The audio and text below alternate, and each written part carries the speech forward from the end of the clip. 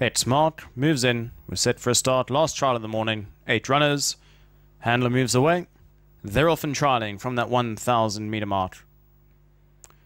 Breaking out well was Miracle Captain, right there's Let's Come On Baby as well.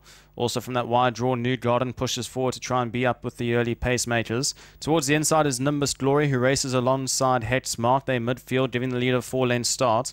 Miracle Star is up around them, trying to improve around runners. Then comes Limbs, hopefully, who's racing back one from last, and Superior Coat is the back marker. Quite a close and compact field, about 6 or 7 lengths that cover them. As they're homeward bound with 450 left to go, it's Let's Come On Baby who's in front.